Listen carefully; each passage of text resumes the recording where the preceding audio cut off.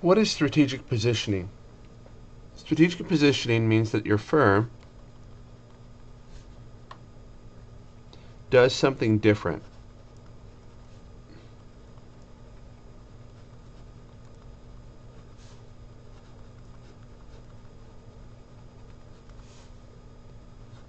From its rivals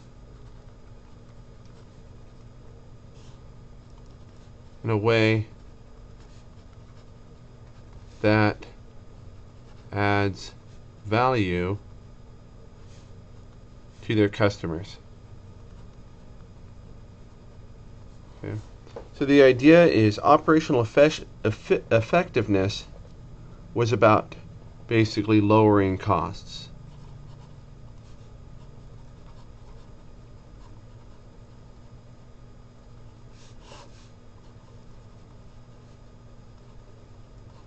Right? You can increase your profits by lowering your costs. We can automate, we can do things faster, we can improve the quality, lower the number of defects, all the stuff that we focus on in operations. With strategic positioning,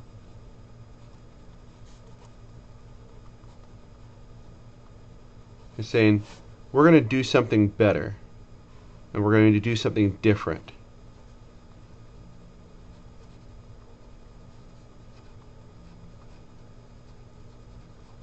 And you can do this in a variety of ways. One is you can specialize in what's called a market niche. Right? You can say we're only going to serve students. We specialize in this, whereas our competitors are generalized. Right?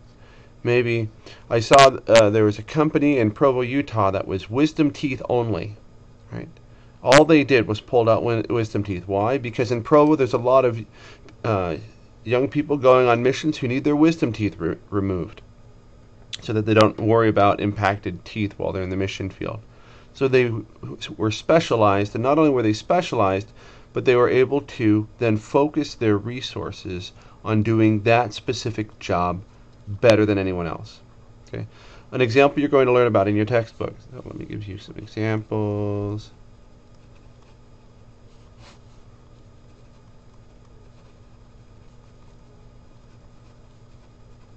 Okay, an example you'll learn about in your textbook is Fresh Direct.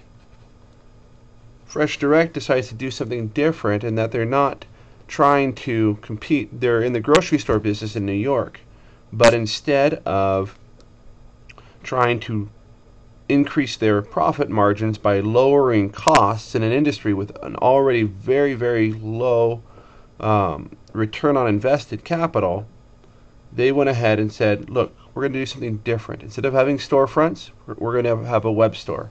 Instead of having inventory that we have to distribute to our stores and then sell to our customers, we're going to have everything centralized in a central warehouse and distribute it from there.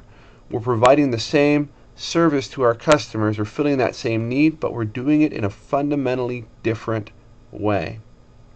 Okay.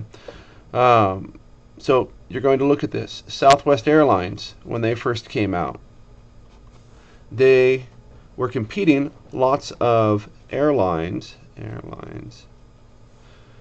had built their networks of airplane routes based on what they call the hub and spoke model, which means you get some major cities, Chicago, Dallas, Los Angeles, and then those are the hubs, the central points, and then you go out from there to the smaller areas largely. Okay. Southwest says, you know what, first of all, we're not going to focus on a nationwide approach.